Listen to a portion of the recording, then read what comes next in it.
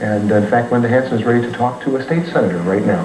Yes. I'm very happy to be here with Roland Chicoine of Elk Point, and we have some beautiful photos, and I think we're going to go right into it. Tell us all about this. This looks like the wagon train, and I was there that day. It was a great day. I rode there. This is before the wagon train started. You know, the state of South Dakota is 100 years old, but we have Jefferson, Elk Point, North Sioux City, where we started, and they're celebrating their 130th birthday because it lasted for a whole week. And this picture is what the little town of what you call Texas. It's down on the Missouri River where the first South Dakota territorial election was held.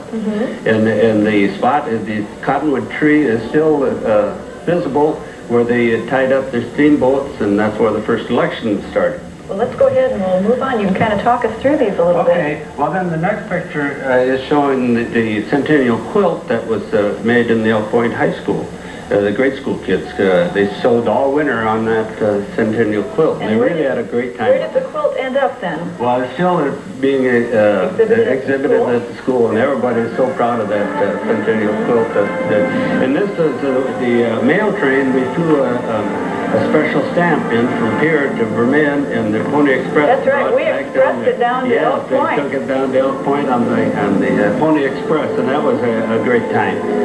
And this shows the people working into the post office that was constructed down in Elk Point for the Centennial. And of course, this is when the wagon train, after a week's celebration, the wagon train was leaving Elk Point, and we had a great time. There probably was about 6,000 people in the town of Elk Point. We had wagons from Texas and from Pennsylvania that came all week and stayed in Elk Point to get the wagon train started, and it was a tremendous time.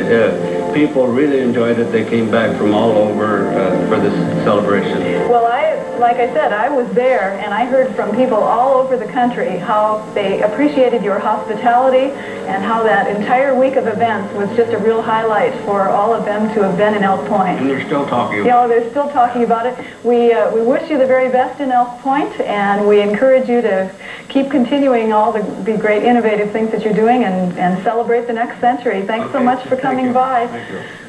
When pioneers built a new cabin or a barn, they'd have a hoedown or a barn dance, and when they built the Capitol, they had a ball. And we're going to have a ball tonight, Rich. I guess that's it exactly. Thank you.